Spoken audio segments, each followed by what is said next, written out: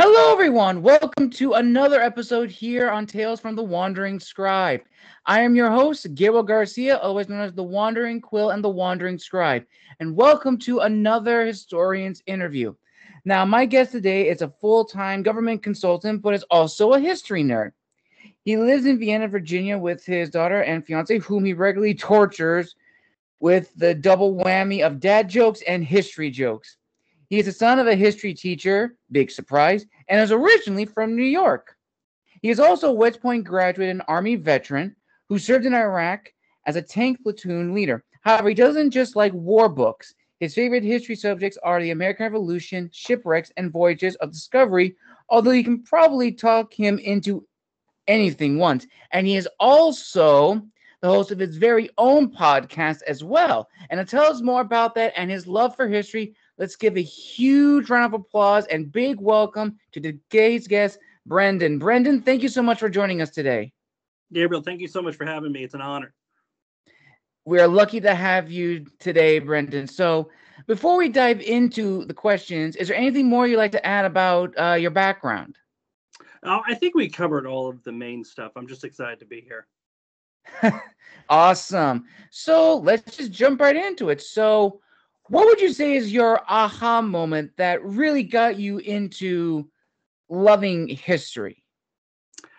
When I was growing up, my mother was a history teacher, as we said in my bio. So I always heard the coolest stuff about history. My mother was really adept at being able to take those little tidbits that make you interested. So when I was growing up, every day I'd wake up and I'd come downstairs and mom would be there reading a book. And my dad was also the type that had all of those little tidbits. So I grew up just around history and being interested in those things. As far as an aha moment for history and what kind of led me to the podcast and the blog, I like these types of books that don't get a lot of Amazon reviews.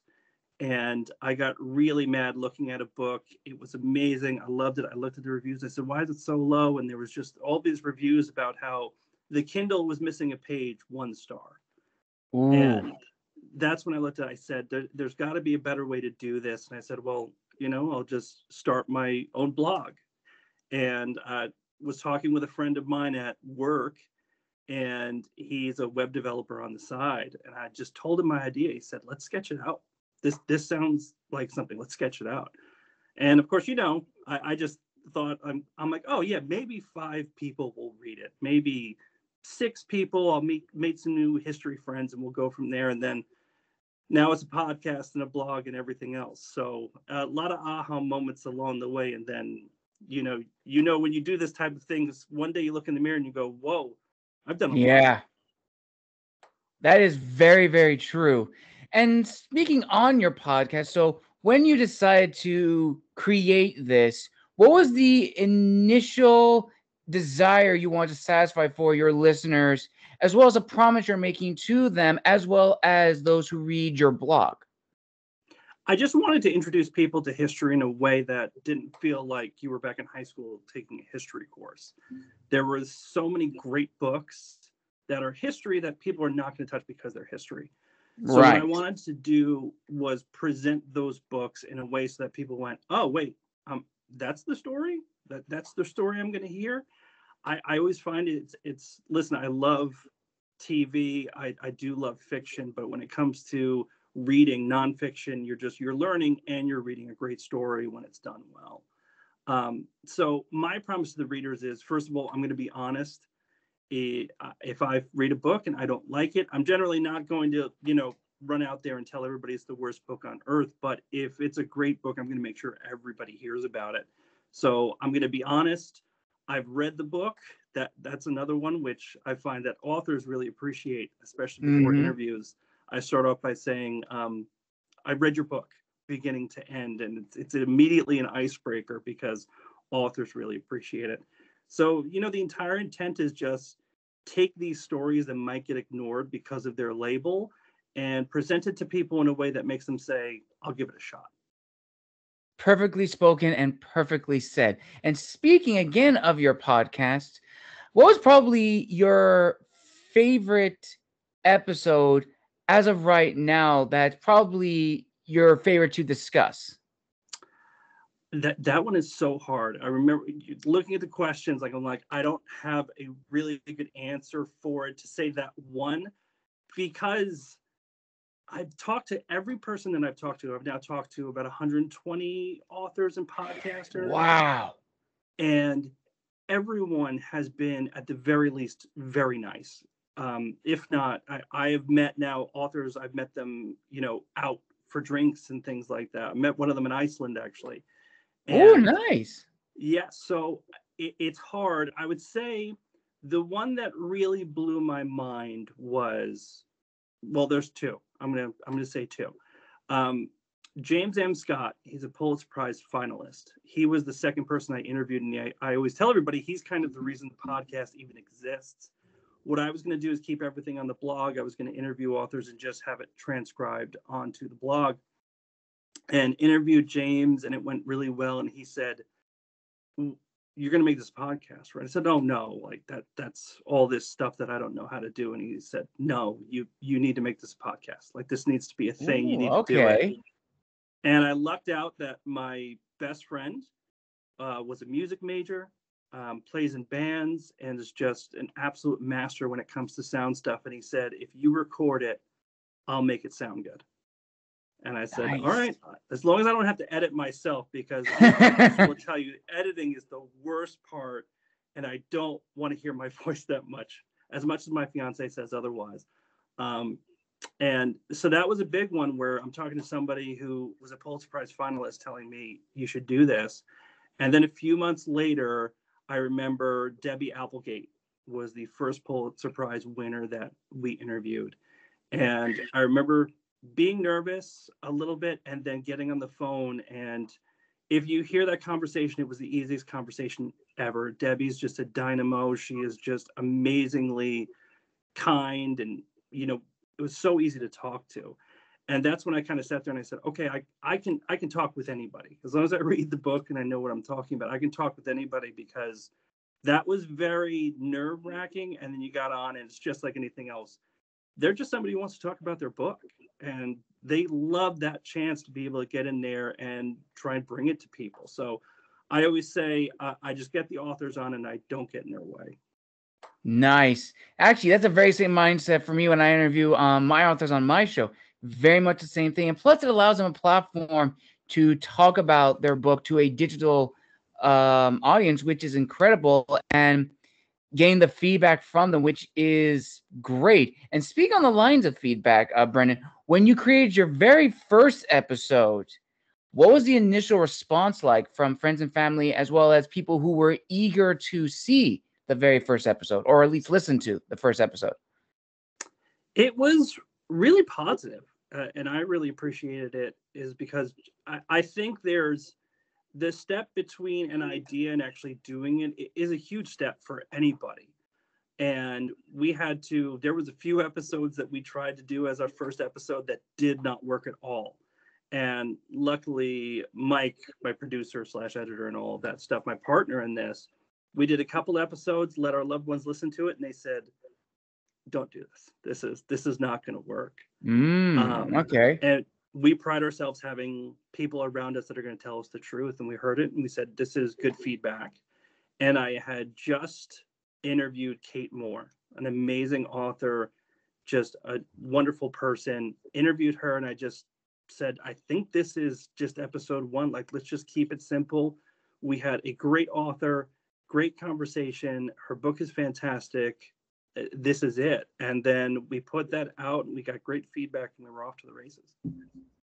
Awesome. And now, looking back from that first episode, and now where you're at right now with all the authors you've interviewed, do you feel that your promise has been honored? It's been validated? I think so. Especially when you get the feedback of somebody said, "Oh," and I'm sure you've gotten it too, "I heard about this book on your episode, and I went out and bought it, and I loved it." That is the best feeling in the world, because it's not even, I don't even think it's my promise. This is just, hey, get these people on there so they can get their voices a little bit louder in places like that. We had one author, this was about 6 months ago, so we were already doing it for about a year and a half, but we did the episode went really well. And then just a couple weeks later, he reached out and just said, hey, like, really appreciate you doing this, because for nonfiction authors, especially history authors, getting books out there is hard. It's very, very hard. And getting a physical book made is even harder. And he reached out and just said, I really appreciate it, because we need people like you doing this to help amplify what we're trying to do. And that was kind of, I didn't know we really had a mission statement until we got that email. And I said, oh, that's really what we're doing. You know, I was having fun and just letting authors talk. Right. But it went from just fun to, oh, this is a little bit important. We can sit back and say, this is actually important what we're doing, because it's appreciated by the guests, which is fantastic. Right. And I 100% agree. And especially anyone that comes on a podcast, there is a sense of like, you know, nervousness of like the guests, like learning, I don't know what to expect, but it's always a refreshing, like after the end of any interview, when the guest is like impressed, like saying this was actually really well done, very professional. It makes them feel at ease. And also for the host as well. I'm sure you agree, Brandon, that when starting a podcast, there is that sort of sense of imposter syndrome when it's like, I'm interviewing all these people, I'm presenting my content on the world stage. I don't know if I'm going to get the audience that I want or get my message across. And that can kind of be deflating. But for you, Brandon, in your opinion, what has continued to discipline you to creating your content, to keep interviewing these authors and allowing them a platform to present their work to a new variety of readers and future audience members? The main thing is I'm a voracious reader no matter what. I'm lucky in that I can read pretty fast and still kind of take everything in. And I'm going to read no matter what's going on. If somebody calls me tomorrow and says, you can no longer do the podcast, you can no longer do the blog, I'm still reading. So that drive, that discipline just comes from the fact that I finished a book and I went, I got to talk to this person. I want to make sure that, you know, we don't know, like sometimes your reach isn't as long as you want, but if it's just 5 or 6 more people, you want that many more people to hear about these books, to be able to enjoy it as much as you do. But and you mentioned it, that imposter syndrome. I'm always nervous right before that interview, but I don't know if you're the same way. Always nervous right before, get into it, get comfortable real quick, and then at the end of it, I'm like, I can go run 10 miles right now. I'm just so energized by that. Same, 100%. And there is like, I remember when I first started my own show, I didn't know what to expect. It was initially just indie authors on Anchor. My YouTube was only just now a year old. It's very, very recent. But as I came into my own and really started honing my craft of like, okay, getting these right questions, sending it out ahead of time so the audience or the guest is not surprised by the questions, that set the tone. And then figuring out, okay, what am I going to be? What's my name and everything? All of that, I've grown as a person, creating the Wandering Scribe and its brother, the Wandering Quill. All of that has really helped mold me, especially how like I talk with people, like the questions, how I approach guests and everything, and learning so much from them, especially when it comes to history. I love interviewing historians, history buffs, fellow history content creators, because I learned so much. And especially when we talk about history, we always get a chance to see, you know, who really molded us into the orders of history that we are now. So for you, Brendon, who else would you say have been like role models in your presentation of history? I have to say, it's very funny. When I listen to other podcasts, I generally listen to comedy podcasts because I'm usually doing something at the same time. So if I'm listening to a history podcast, I want to be laser focused. Right. So when I listen to a lot of podcasts, whether, you know, working out, doing stuff around the house, I'm usually listening to history podcasts. And the first podcast that really got me in was Mark Maron's podcast, WTF. And I really like that he got on there and just kind of let people talk, and he took it in the direction that the guests wanted them to go. And then I just kind of built out from there. Michael Rosenbaum's podcast where, you know, he talks more about mental Yes. health. I love that one, Inside of You. It's just, it's Mhm. great because he's another guy, kind of get out of the way of the guests, let the guests shine and things like that. And I'm also passionate about mental health and everything like that. But, you know, it's a lot of different, anybody who does just a good interview where you can tell that they know they're not the star. It's the person that's Right. getting interviewed is the star. Except in this episode right here, you're still the star. 100%. I absolutely agree. And I think that's very important for especially history podcasts, especially if you have like a guest on like the show and they're like either talking about like a book or like a topic. Allow them to shine too. I mean, yes, it is your show, but you brought them on, so allow them to shine. Also, allow to them to engage in discussions with you because that's always fun. I always love discussions with fellow history enthusiasts. That's why I have my own series, the Historians Lounge, where me and historians of every kind, be it student, reenactor, professor, academic, author, etc., we just talk about history. In fact, one of my longest episodes to date is me talking with Professor Neil Chatelain, and we talked about post-Civil War Confederate Navy and what happened to the men who served in the Confederate Navy. Where do they go? Some served in South America. Some went to Asia. Some went to North Africa and Egypt, and how they helped modernize those countries and empires and navies. I mean, it's so fascinating. It's really, really enjoyable when it comes to studying history. And as you said too, Brendan, letting the guest shine is important too, which then kind of leads into another discussion. And this is now more of on the business side of the podcast. So when you created the podcast, did you have an ideal audience in mind or a type of listener in mind? Because I definitely feel either if you're an author, a podcaster, YouTuber, or any form of content creator, knowing your audience is crucial and critical. And I definitely feel that's an aspect of not a lot of people take into consideration. So, Brendan, for you, how important is it to understand your audience? And when you were making your podcast, did you have an idea of what you wanted your audience to be? Or do you create your content for a broad audience? And if people listen to them from varying backgrounds, then that's okay.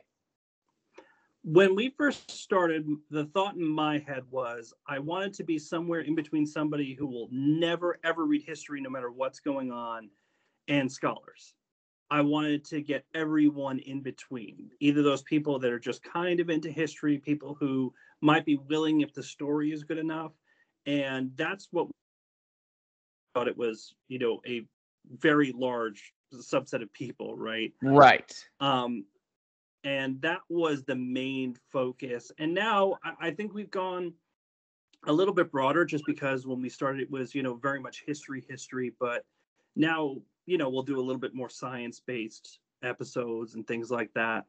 And the audience hasn't changed too much, I don't think, but luckily it's gotten a little bit bigger, which helps a lot to kind of keep going when you know that there's more people to kind of pull in the longer you do this thing.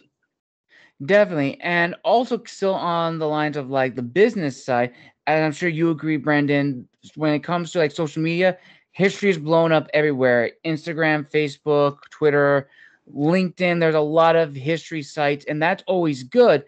But even with like with anything, especially with social media, there is the chance of, you know, misinformation or talking about history that's not accurate. And even sometimes when like media, like movies or TV, have made like docudramas of like the newest thing, and more recently like Cleopatra or even like Alexander the Great, everyone's talking about it, everyone's breaking it down, and you want to make videos on those topics. And I had a guest, past guest, talk about how it's important to have those discussions on those similar themes or clicks that are happening in the digital world, but you don't want to make content surely just for content, because your audience is going to recognize that's not your best work. That's not your authentic you. you just made it to just be part of the trend. So, Brendan, in your opinion, like, how is it important as a historian and content creator to like find the balance between being part of the discussion, but also being truthful to the presentation of history, no matter what topic it may be? I'd rather be wrong than to put anything. I would rather no one listen to me than to put out something that's wrong. I think that should be paramount, especially when you're dealing with something like history. There's things that we don't know, and we have to make guesses at. And a good historian will always point out that, hey, this sounds like a great story, and I can't tell you it didn't happen, but probably didn't. At the same time, I see exactly what you're talking about, Gabriel. I'm reading, and you see it, and you say that's an old wives' tale. They used to say that's just not true. Right. And social media, it's very hard because you don't want to go out there and start, fights with people online. Right. It will take over your whole life. Right. But until you're doing this, you also don't realize. So social media, Monday, Wednesday, Friday, I put up book reviews or like history TV reviews. Tuesday and Thursday, I go out and I just find some content to put up. Right now on Tuesdays, I put up old-timey words that I want to bring back. And on Thursday, I just try and do kind of a meme with a history fact in there. And reading the book, writing the review, easy. Trying to go out there and find history facts that are interesting and that are absolutely 100% true.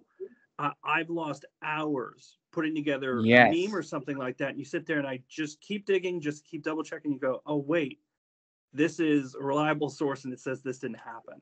And now it's like, now you got to go look for 3 or 4 others.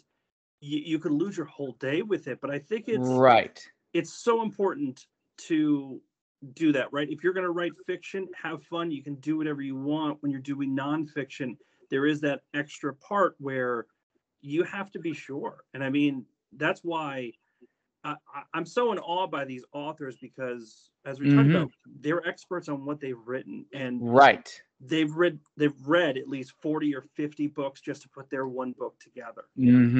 And you don't realize how hard that is until you try and do some sort of history something, and you're like, oh, I'm 6 resources deep and I have no idea what the truth is just yet. Definitely. And that's another thing too, a little slight tangent, listeners. When writing a nonfiction book, it's not easy. You may have to do probably 50 primary sources and maybe even double of your secondary sources. And that's just for one book, because you need to get every perspective, every angle, and you may miss a few things, but you definitely want to be 100% sure you got all the information correct. And you can back it up with your sources. It is not easy. It is a challenge. It is a nightmare. Writing a book in general is a nightmare because it's long hours. You're spending hours editing, hours revising. It's a very lonely process, and we get into that sense of imposter syndrome. It's the same thing with creating content videos on YouTube or on a podcast platform. You never know how long something is until you've actually been in it yourself. And I've learned so much about being a podcaster from a lot of friends who molded me, gave me the ropes, showed me resources to use, which I now want to ask you, Brendan, is there any shout out you want to give to those who have helped you sort of come into your own as a podcaster and a content creator, in terms of like, how do you present the episodes? How do you market the episodes? How do you, speak when speaking to a guest on this topic, or talking about, as you said, the reviews of TV shows and movies? So who would you say have really helped you come into your own for this podcast? I'd say the first other podcaster, and one of your previous guests, TK for the Love of History, she was the first other podcaster I talked to. And she helped so much in just kind of understanding. I think she was probably about a year ahead of me starting everything. Right. And, talking about lonely, that first, 6-9 months when you're putting this stuff up and you're like, I'm yelling into the void. I'm talking to myself. And talking to TK, she had started really getting her footing and just, being vulnerable and saying, hey, I think I'm terrible at this. I think I'm not doing this right. And she was so encouraging about, this is where I was, and this is the things I had to do, and this is what it looked like at this point. But then this happened, and things started really, exploding for her. And she was a great resource. Another is Laurel from Hightailing Through History. Okay. She was my second podcaster that I interviewed, and such a nice person. Like, we're still messaging at least once or twice a week. I did an episode on theirs. She came on mine. And she's also just encouragement, because that's what you need as a podcaster is, even if you have all those numbers, you want somebody you can say, like, am I doing this right? Like, does this make sense? Right. And it's just so important to be able to do that. And I've talked to some other podcasters. I'd go down the list, but other podcasters just being vulnerable, and every single one of them has been willing to say, like, I've had those same thoughts, and I've worried about those same things. And I think the most important thing I learned is your audience is a finite size. And right. history is not going to be the same as if you're doing pop culture and you're talking about a TV show. So be comfortable with that. If you get 10 people who are really passionate about listening to what you're doing great. Because, I mean, if you put those 10 people in a room and said, these people love to hear what you're putting out, that's awesome. Like, that's just super cool. That is really, really, like, truly exactly what I've always said. And even if you have like a small audience that are loyal, that enjoy what you're doing, then that's all that matters. You could have a large audience, and sometimes that large audience is like a huge fan base, which is always good. And in some cases, you may have a large audience, but only, as you said, like maybe 10 or maybe even 20 people will actually follow you and ask, when's the next episode coming about? It's always important to have that. Which then leads into the next question, last of the business one. So whenever you're making content, Brendon, do you make content in the sense that you wish that you had learned this subject or heard about this book growing up? Or do you make it for, as you said before, the person who has never learned about history, all the way up to an academic who has spent their entire life studying this one particular topic of history? I like to think of myself as a hype man for the book. And what I'm doing is give the basics, but also the coolest parts of the book. So that, without giving it away, right? Because I'll also talk to true crime authors. You can only talk about it so much. But when I go into it, I say, and this is another one, my first interview, Kate Moore, it went really well. But one of my friends did call me and say, hey, I was 30 minutes into the 40 minutes, and I was about to buy the book, and then you went off on a tangent. Right. And he said, I forgot about the book. And it was amazing feedback, because that's what I said, for my guests, I say, we're going to have fun. We're going to sell the book, but having fun is the most important part. We decided to get off on a tangent. We're talking about our favorite Netflix shows. So be it. It's my podcast. I can do what I want. But I don't want to forget that we are there to kind of sell the book. And by sell the book, I mean sell that story to somebody who normally wouldn't see it, wouldn't hear it. This is why it's so interesting. This is why this book is great. Let that author shine, and then let somebody who never would have picked up that book hear about it and maybe grab it. 100%. That is 100% true. It's always good to have discussions, like little fun discussions here and there in the interview, but remembering you're allowing the author a platform to tell their story, tell their book, and present it to an audience that is probably, as you said, have never heard about this book in their life, or they've been researching this topic for a long time. They're like, I need a book that's really going to help find it. Oh, wait a minute. This book's already out by this author? Okay. And all of that work, as we said in the beginning, it's a long process and very lonely hours going into editing, fine-tuning, making sure there's no errors whatsoever, which leads into like the final question of the business side before we get into the last part. And this is like a very long one, so I'm going to give context for this one. So I had a guest a while back, and she was talking about books, and it still applies to like anyone, like content creators, podcasters, and so forth. And she said, the biggest lie you can ever believe is that if you're an indie author or content creator or so forth, the biggest lie you can ever believe is that your debut novel is going to be your your episode or book that's going to make your name known to the masses. Now, there's a 50-50 chance that could work. Your debut novel or your starting episode for your podcast could probably get the numbers you're looking for. But on the other side, it's not the chance.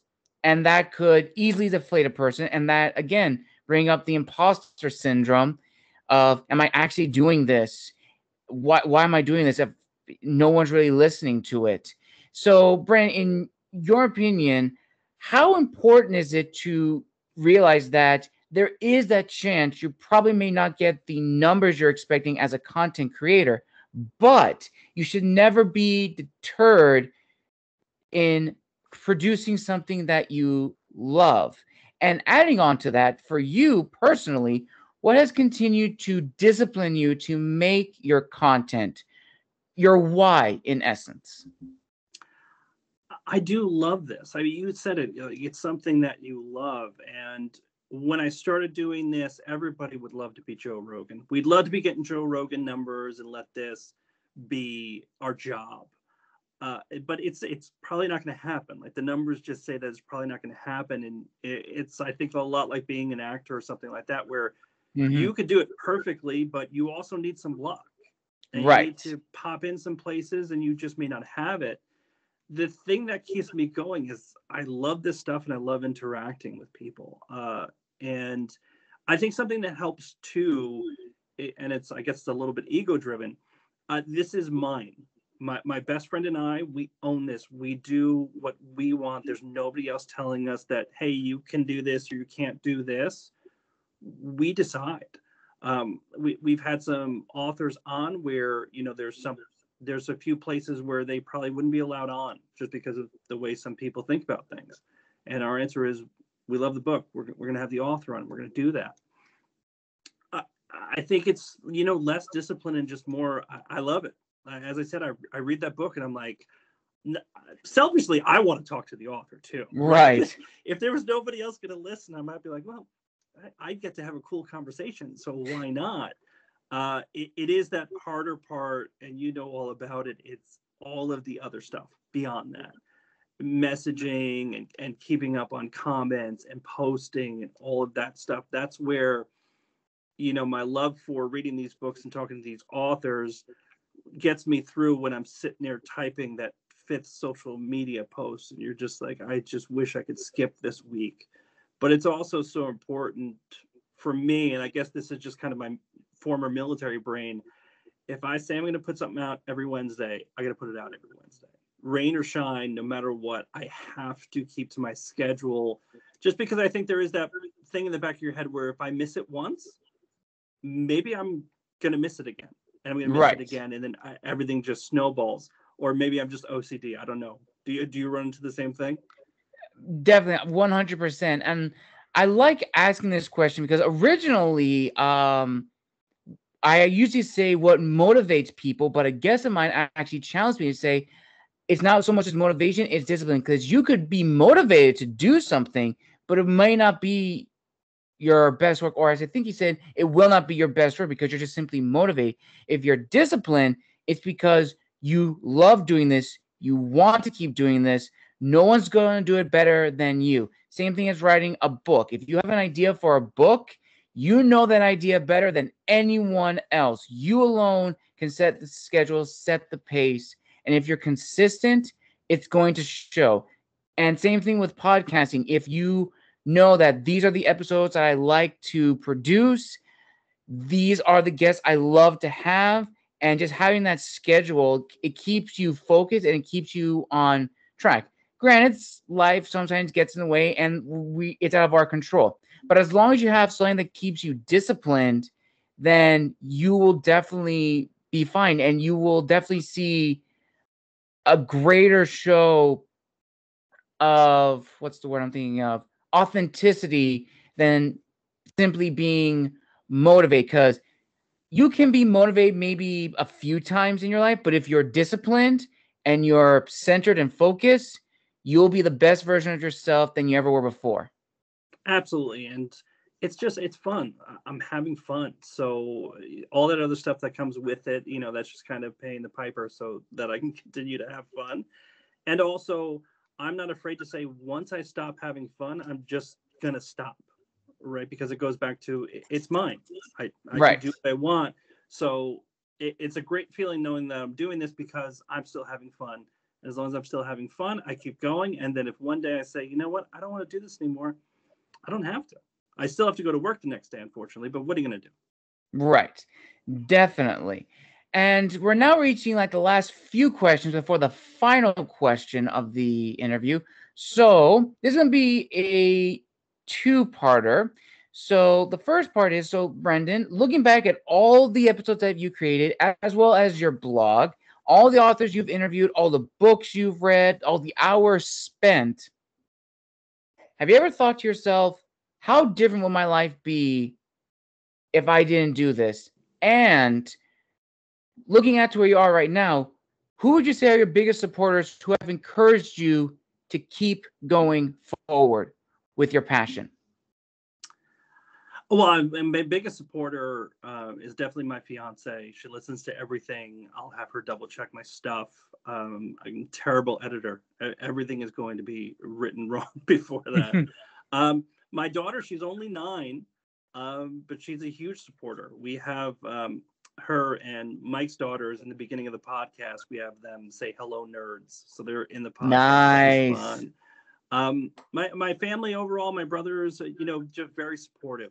I'm not sure they listen to every episode, but they say they do. But they're the big motivators, and it helps to know. I mean, because kind of back to the first part of the question is, this does fulfill something for me. It's something completely creative, and I think if you're one of the creative type person, you have to have something.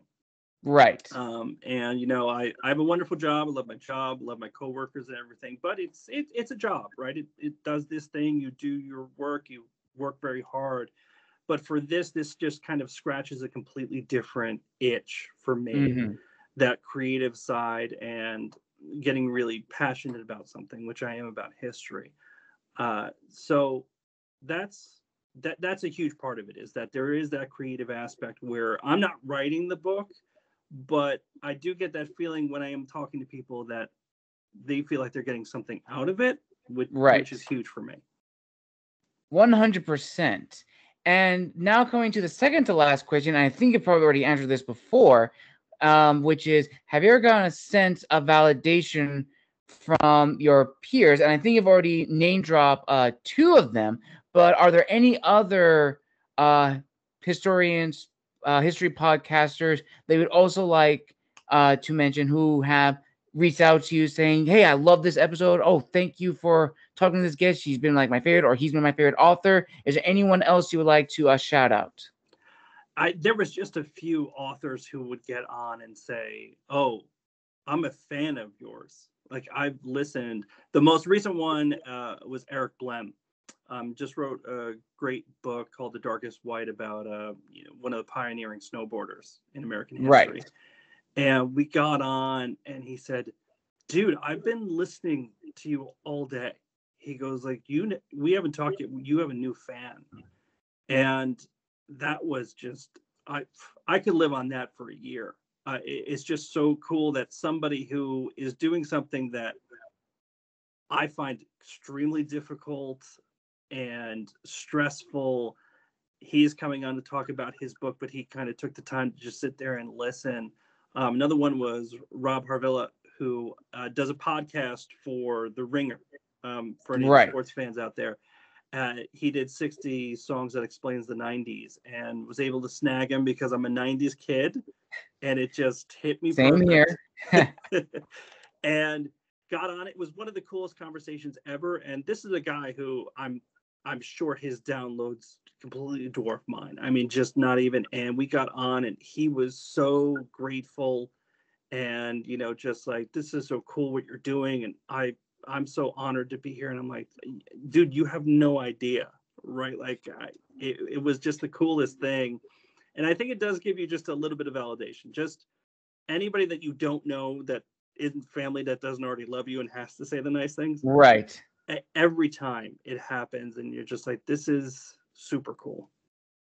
Awesome. And now we've come to the final question. It was probably the most important one. So, Brendon, looking back at everything up to your life at this moment, and with all the knowledge you've gained from the guests you've interviewed to fellow history podcasters who have showed you the ropes, who have provided you tips and tricks and resources to use, what is your word of wisdom to fellow history enthusiasts who want to take their passion and turn it into a podcast, a blog, or anything that has to do with history? Make sure you're having fun. Whatever it is you're doing, make sure you're having fun with it. If you're really passionate about something, and I mean, there is a version of the podcast that I wouldn't want to do. And that was something where it's like, well, maybe more people will listen if I do this. And what I always come back to is, I don't want to do that. That doesn't seem fun to me, right? Like somebody else may do that and have fun. I wouldn't have fun doing that. That's the most important thing, is if you love this and you're going to have fun, I'm doing it for free. So that's right. The proof right there. I do think a lot of people will start to do things, and then you kind of see they start to change things because they might get a few more followers, or they think they're going to get a few more clicks.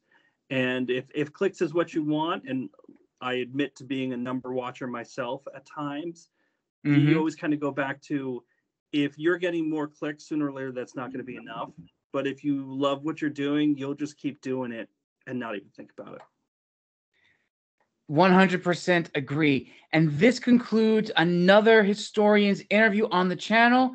I want to thank our guest, Brendon, for joining us today. Brendon, thank you so much for being on the show. And where can people find and engage with you on social media and find your podcast? And apologies, listeners, if I move out of frame, I have to get my wire for my phone. It's almost dead.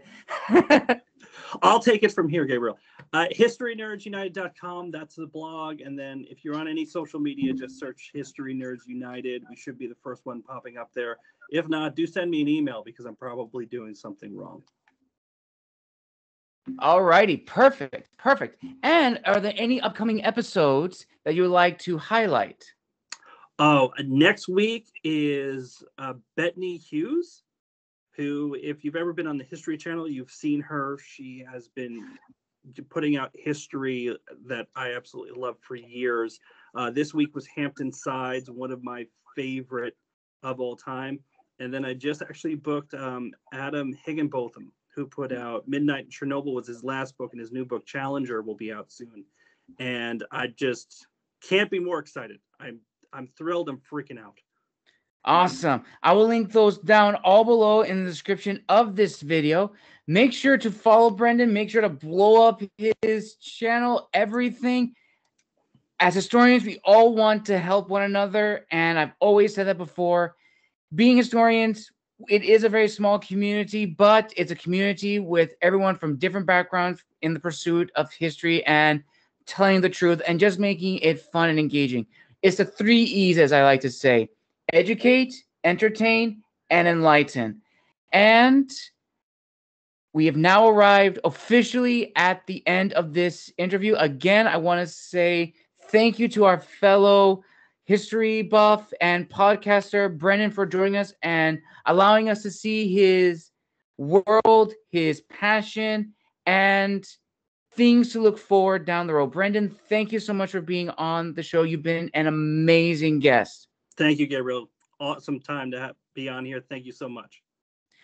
And listeners, until next time, this has been The Wandering Scribe and The Wandering Quill. Make sure to like and subscribe and comment down below. And until next time, we are signing out.